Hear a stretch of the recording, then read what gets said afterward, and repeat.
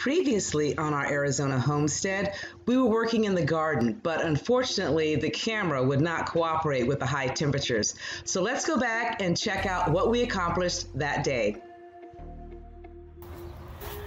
Okay, so the camera kept overheating the other day, so we didn't get to show you the final progress we made with the garden.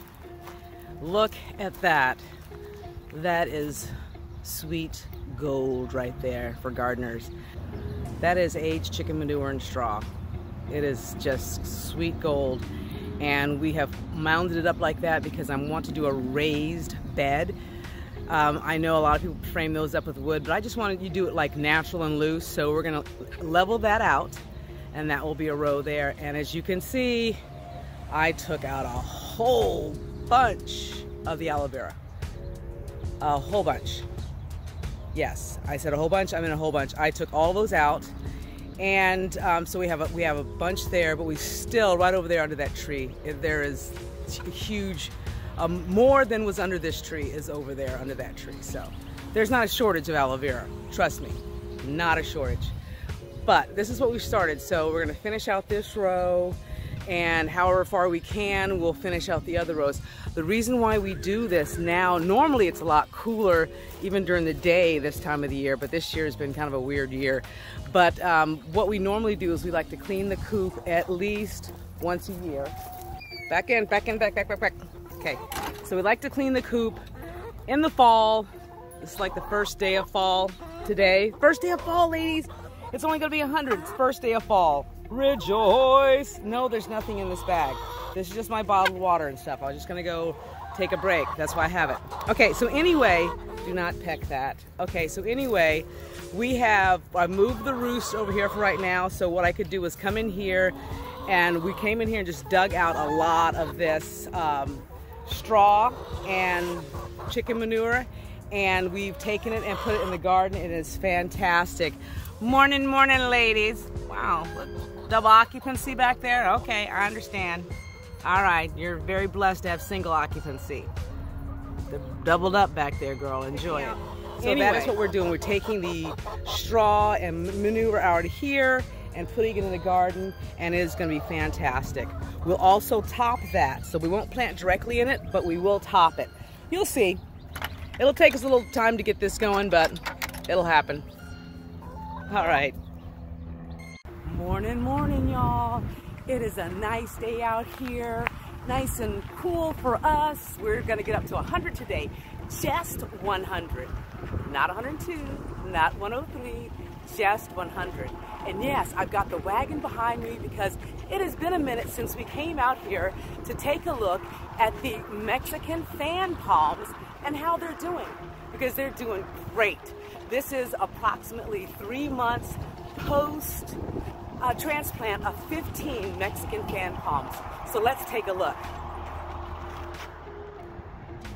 It is a little windy, so hopefully the wind noise isn't too much, but as you can see, look at these beauties. Like I said, almost 3 months post transplant. They look fantastic. Every single one of them. But there are some dead fronds on them. So what we're gonna do today is we're gonna go around here, and the ones that I can reach with the loppers, we'll take those off. So they really look good because they look fantastic even with them on. So I can't wait to clean them up. Let's get started. Okay, let's take a look at the first one here. Oh yes, very nice. Just like I said, a little cleaning up, a little trimming of some of the dead fronds. And this baby will look beautiful. Let's do it. I just put a whole bunch of WD-40 on these because they were not opening very easily. So, a little better.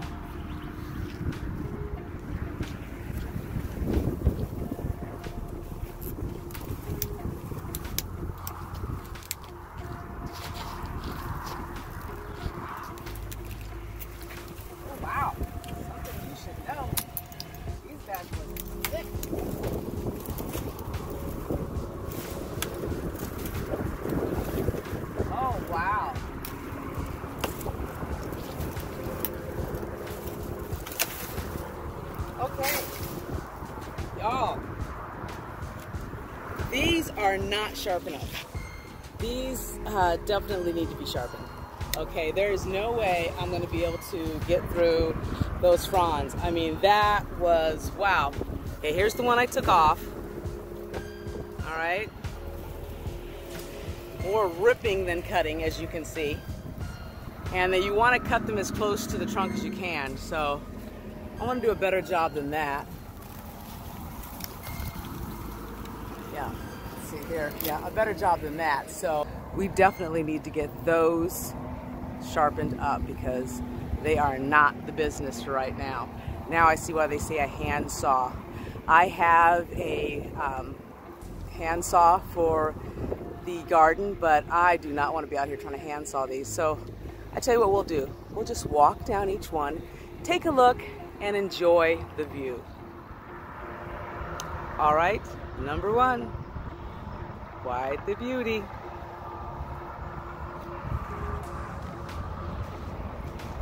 This one's the second one, doing quite well. This one doesn't really have that many dead fronds on it. It's great. 3 months after transplant.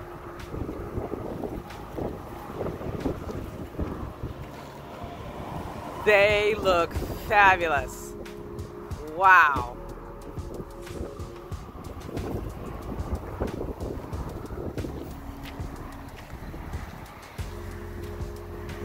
This one I was concerned about for a while.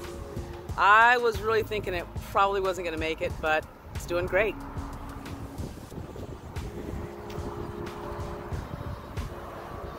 Next. Very nice. This one's really spread out. This one's doing great. Not a lot of fronds to prune off this one.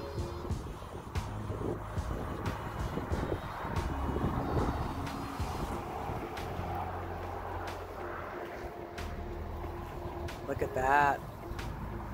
Beautiful.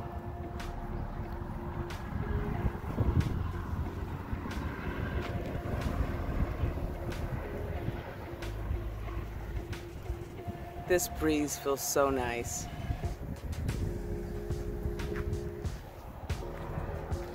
So we're getting to the fence where it kind of jogs in a little bit here. This was another one that was touch and go for a while. During this time, can I just let you know that from the first 3 months of these trees, well, the first month, our water bill doubled, okay? Because we were watering these babies non-stop, trying to keep them going, trying to keep them alive. And, you know, we try to keep these wells as full as possible. So, look at that sky. Wow. That is very unusual for us. And I love it. It's unusual for 2020. This is probably the norm for what we should be getting in September. But this year has just been so hot. It's just ridiculous. So we've broken so many records. Oh, that one looks like it hasn't been released. Oh, that one's still tied up for some reason. I'll have to mention that to hubby because I thought all of them were released. Oh, and this one as well. I didn't notice. This one is also still tied.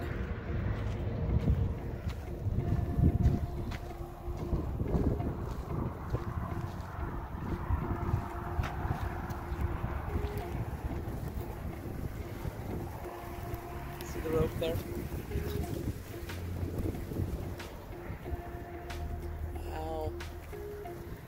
You know, I didn't bring anything for that, so we're gonna just leave that and just make a mental note that those two need to be released. Here are the rest. Like I said, all of them are doing fantastic.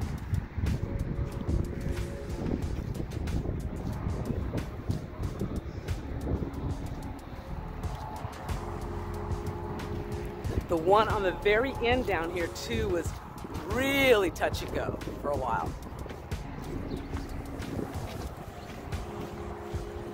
The ground's unlevel, so I have to look down every now and then.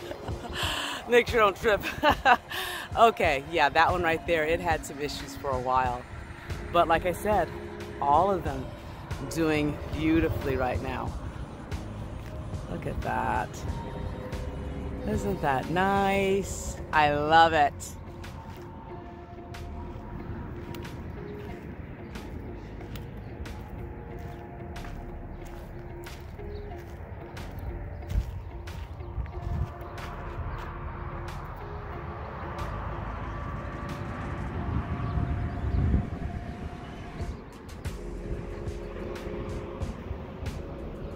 Absolutely beautiful.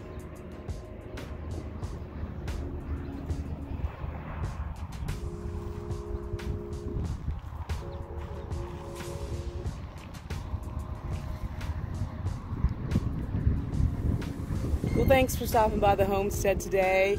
I thought we were going to be able to do some pruning on these Mexican fan palms that we transplanted 3 months ago, but unfortunately the tool I have, the pruning tool I have, is not sharp enough for these babies. So that will be another episode. So until then, be happy, be well, and be blessed. Bye-bye.